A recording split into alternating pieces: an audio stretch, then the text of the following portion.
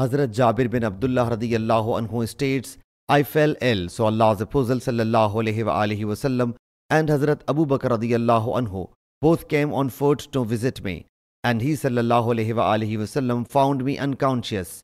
He sallallahu alaihi wasallam then performed ablution and sprinkled the leftover water of the ablution over me. When I came around, I found Allah's Apostle sallallahu alaihi wasallam there.